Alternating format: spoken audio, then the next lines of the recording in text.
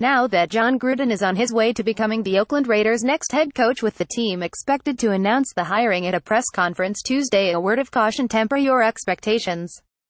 Gruden is a star coach, a charismatic and compelling offensive mind who has remained alluring for the 9 years he has been in the broadcast booth, particularly for the franchise that traded him away after the 2001 season. He's perhaps the one person for whom Mark Davis would have fired Jack Del Rio, who had the Raiders in the playoffs in 2016. So Davis deserves credit for reeling in his man after others had failed to entice him. But what, exactly, is Davis getting for the reported 10-year, $100 million contract he will give Gruden? Gruden has not coached since 2008. In a league that evolves year to year, that is an eternity.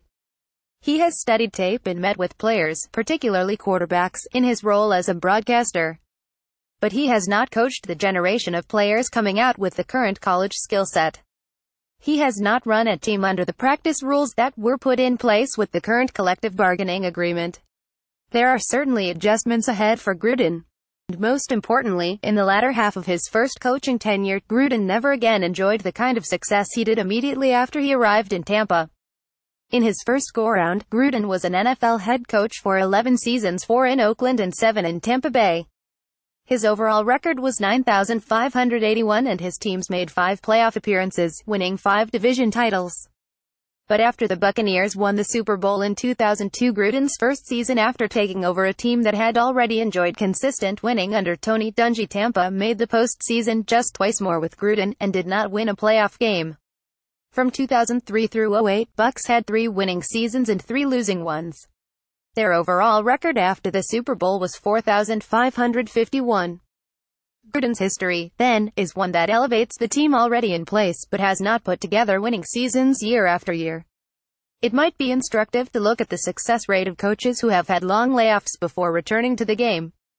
There have been 5 coaches who have experienced a break of at least 9 years between NFL head coaching jobs.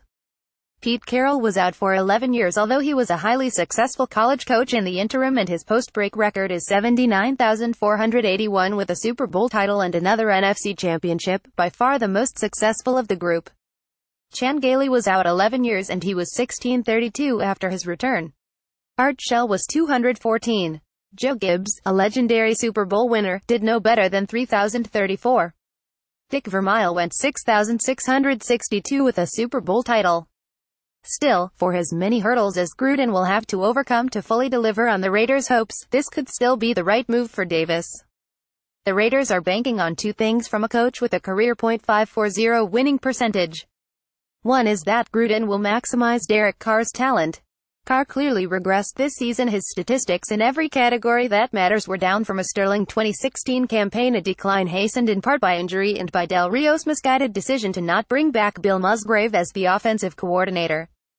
Carr was so good in 2016 that the Raiders entered this season as highly publicized Super Bowl contenders. Then they went 610. Getting Carr back to that level is right in Gruden's wheelhouse and could make for a quick turnaround. Gruden has made no secret of his interest in Carr, and this is where the Raiders will be on the surest footing. Gruden's acumen is in getting the most out of quarterbacks. He brought Rich Gannon to the greatest heights of his career and then won a Super Bowl in a season in which he used Brad Johnson, Rob Johnson and Sean King as starters. And Gruden has surely paid the closest attention to the evolution of offensive play over the years he has been gone. The most obvious allure of Gruden will come in the headlines. Gruden brings undeniable star power to a franchise that needs it. The Raiders will likely spend 2 more seasons in Oakland while they wait for their new stadium in Las Vegas to be built. The Raiders need to keep fans interested in both places. In Oakland, the spurned suitor, certainly, but in Las Vegas, too, as the Raiders must give fans a reason to ignore all of the other entertainment offerings.